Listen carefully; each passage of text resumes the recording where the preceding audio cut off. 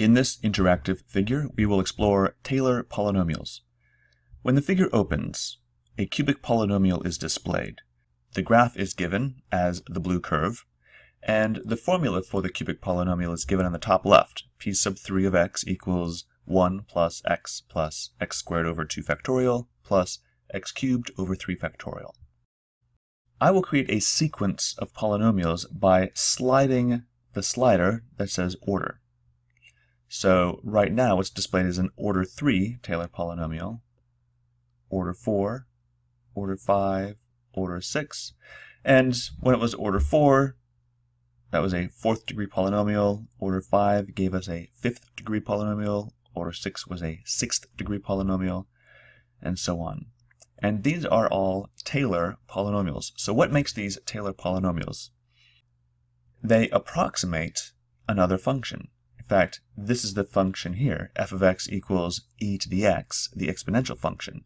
And these polynomials are approximating the exponential function.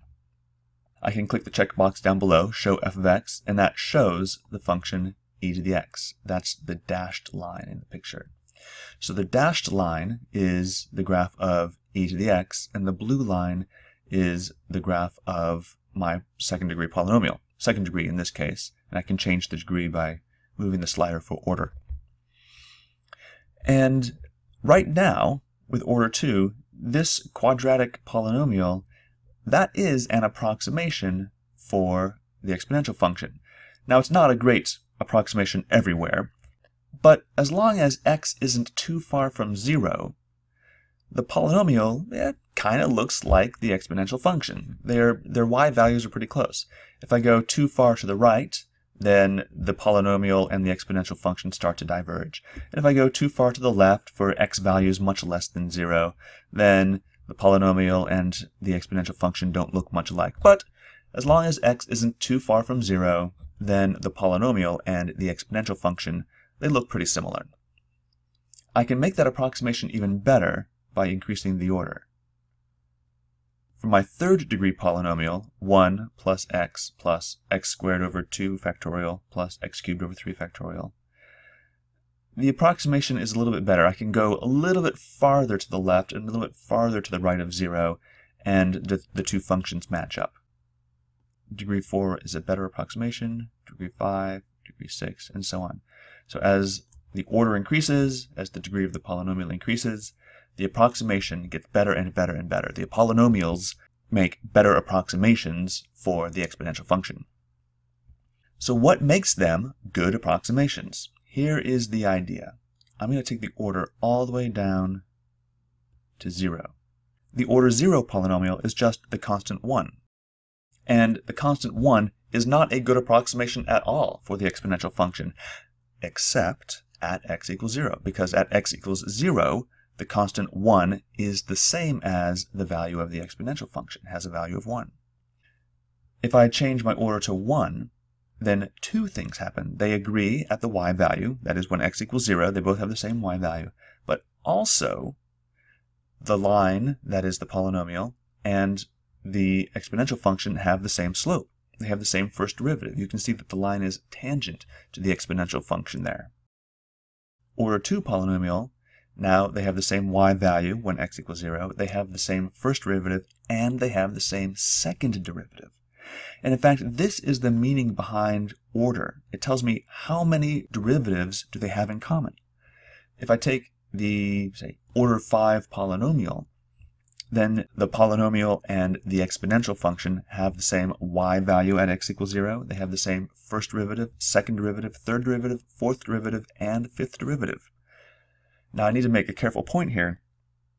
My fifth degree polynomial and the exponential function, they don't have the same derivative. They are different functions. But when I plug in x equals 0 into first derivative, second derivative, third derivative, and so on, then when I evaluate those derivatives at 0, I will get the same answer. Now, let me go back to, say, order 2. I have a second degree polynomial, and it is a decent approximation to the exponential function as long as I don't go too far away from x equals 0. But what if I wanted a good approximation right around x equals -1? I can graphically display this by dragging the point from the origin down to x equals -1. And now the polynomial that's graphed by the blue line is a good approximation for the exponential function close to x equals -1. The formula for the polynomial has changed. We can see in particular this quantity x plus 1 and x plus 1 squared. And as I change my order 3, order 4, order 5, the polynomials approximate the exponential function centered around x equals -1. Here's a little trick. If you want to see what the later terms of the polynomial look like, you can actually click and drag the formula for the polynomial over. See how it looks. In this interactive figure, we can also look at some different examples. There are several examples that come loaded. There's the sine function,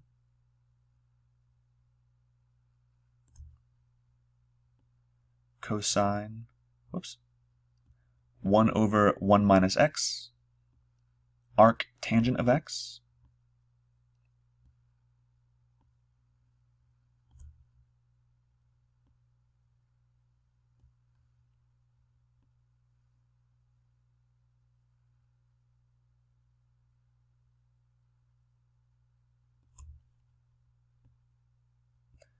(1 over x squared plus 1), and e to the sine of x.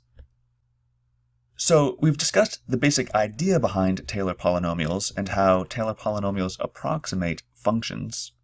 But what is the actual formula for the Taylor polynomial? At this point, I've displayed the Taylor polynomial of order n generated by f at x equals a at the bottom of the screen. And the formula is somewhat complicated. It takes a little while to get used to. But the key idea is that there are 3 factors that go into creating your Taylor polynomial. The first factor is f. What is the function that you want to approximate? The function that's displayed on screen, for example, is e to the sine of x. So that's my f. That's the f that appears in the formula. The next question is, what is the x value around which you want to approximate the function? As it is on the screen, I've set my value at x equals 1, and so this polynomial approximation approximates e to the sine x around x equals 1. And the third element to consider when creating your Taylor polynomial is the order. How many derivatives do you want the polynomial and the function to agree at? So that's our n in the expression for the Taylor polynomial.